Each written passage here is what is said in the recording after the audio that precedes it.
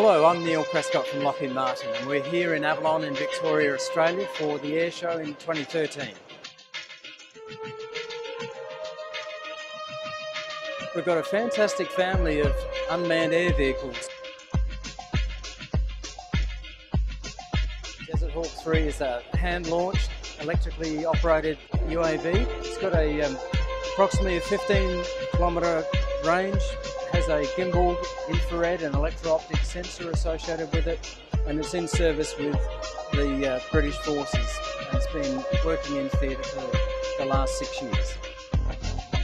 We're currently flying 1,000 hours of operations, or slightly in excess of that, each month at the moment, and importantly it's able to fly in much higher winds than other vehicles in its class, so a major advantage for the operators.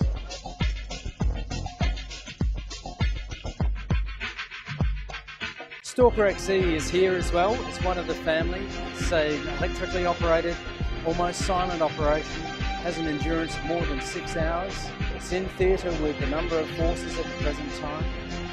Has a fantastic sensor that provides high definition video to conduct the surveillance.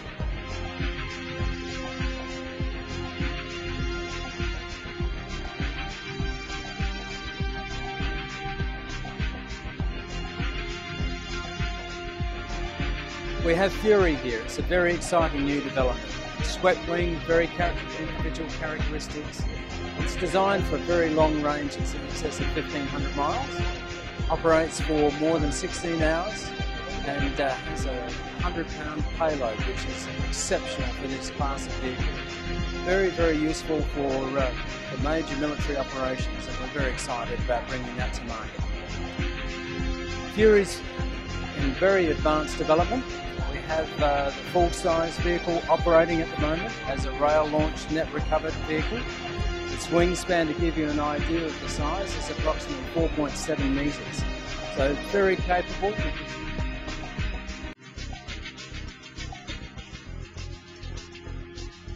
I'll tell you about Indigo. Indigo is a very novel, it's quad-rotor device designed to operate for 45 to 55 minutes.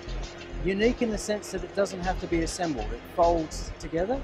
Very, very useful for urban environment work, for both police forces, military, perhaps paramedic work. And it shares a very unique characteristic in that it has the same controller and ground station as Desert Hawk. And that's one of the features that we're increasingly trying to unify the support systems for these programs.